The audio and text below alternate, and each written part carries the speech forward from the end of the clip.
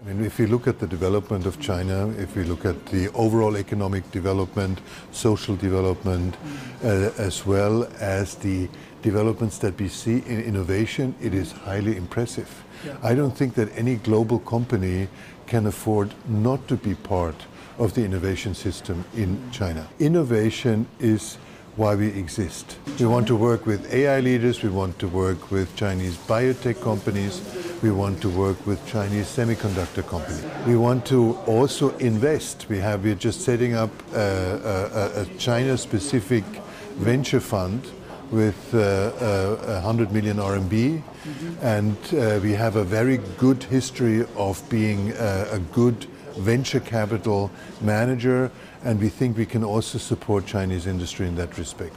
Well, China is already our second largest market. China is the most vibrant innovation ecosystem these days. We're focusing on the three sectors that I mentioned: biopharma, life science, performance materials. We think that more and more innovation will come out of China.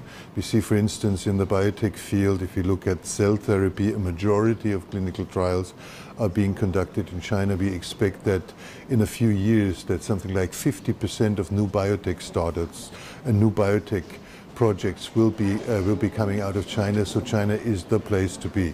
There are challenges. You know, we see that we've seen great progress, for instance, with regard to the regulatory environment in China. We've seen progress when it comes to intellectual property protection, but the degree of competition is becoming higher. And typically our partners, or the companies we work with, they're at the same time they're our customers, they're our partners, and they're our competitors. It's a very complex situation, and only the best companies will survive in this environment.